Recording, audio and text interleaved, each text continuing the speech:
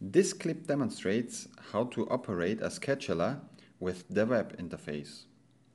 Use your web browser to connect to that device. Then press the Config button to enter the configuration menu. Go to the submenu Scheduler to find a list of all available schedulers. Select the scheduler you want to operate and enter the scheduler configuration menu. Under Default, you see that our heating starts every day in night operation. Select a scheduler, for example the one for Mondays, to change the event. Pick a time for the event. Enter the exact time of day, in this case 4 p.m. and 15 minutes. Now click the preset to see your options. In this example, we choose Withdraw. Please remember to save after every change you've made.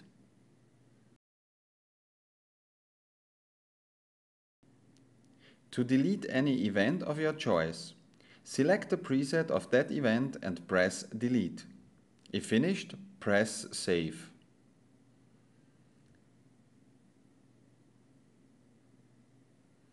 Here you can adjust the priority of the calendar pattern. 0 represents the highest and 126 represents the lowest priority. Please remember to save. To check, change or create presets, select the submenu Presets. Click the preset for night operation and change the temperature to 17 degrees.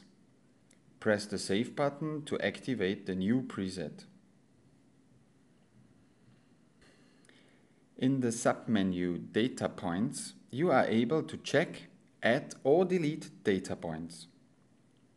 In this sheet you find that the data point is connected to the setpoint temperature. In the menu Calendar, you find every generated calendar and pattern.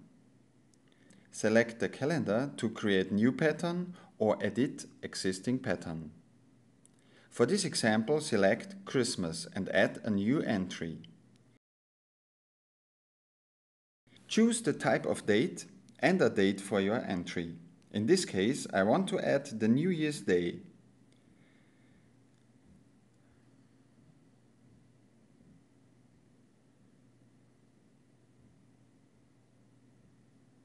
To finish the modification, press Save. Repeat this procedure to create new schedules, calendar or calendar pattern.